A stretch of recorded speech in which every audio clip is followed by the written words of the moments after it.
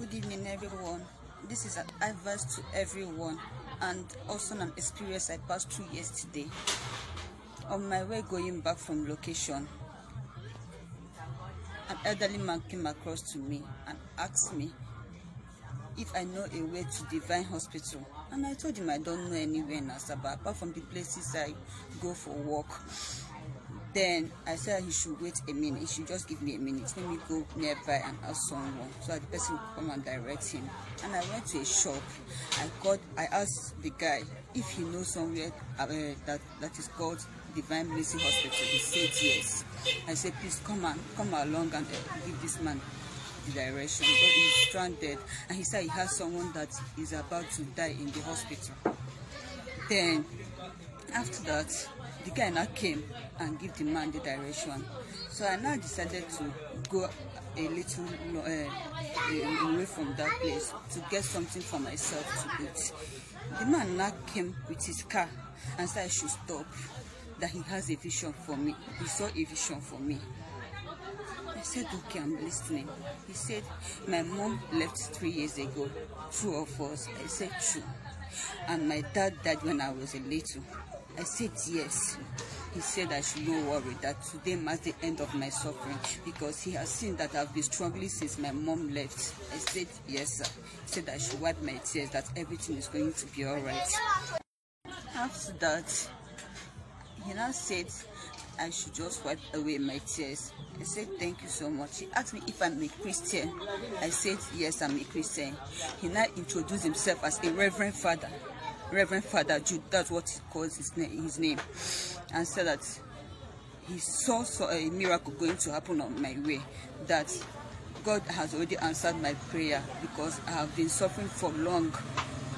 So he now said, okay, do I have my ATM? I said yes. He said a big amount of money is going to enter my account. That is the way that God wants to wipe away my tears.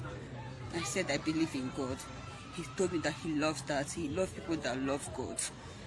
He now said I should bring out my ATM, so he will pray on top of that my ATM, so that the miracle will manifest. I brought out my ATM. He now prayed. Asked me to pray also. I prayed with my pure heart. He now gave me paper, so I should wrap my ATM. I wrapped the ATM. He now said he now laid a prayer on that ATM and said, from today, I'll be seeing miracles. God have already answered my prayers. I said, thank you so much, sir.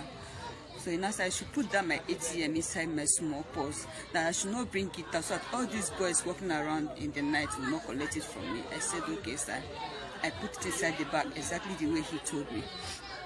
Then for me to enter Keke from traffic junction and reaching Access Bank junction, I saw a debit alert. I was like, what did I do with my money? Because I didn't go to any bank, I didn't go to POS. I was just cross-checking that in my memory, and I saw another debit alert. Behold, this man just debited my lifetime savings. Money I've been saving all this while. He just collected it from me for no reason. Immediately I got home, what I saw in the exchange of my ATM card was this. This is what I got in place of my ATM. I cried, and I know that crying won't solve the problem. I also went to the bank. They said they can't do anything. Even if I take the case to the police people, they will not do anything. And I laid a curse on that man. I laid a curse with the spirit of my late mom and my late father, because he used it against me and also used God's name against it. Please, I know that this video will go viral and he will come across this video.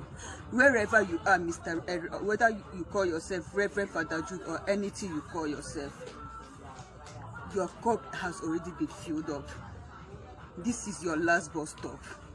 And I pray God will surely judge you. The cry of an orphan will never go in vain. God will surely judge you wherever you are.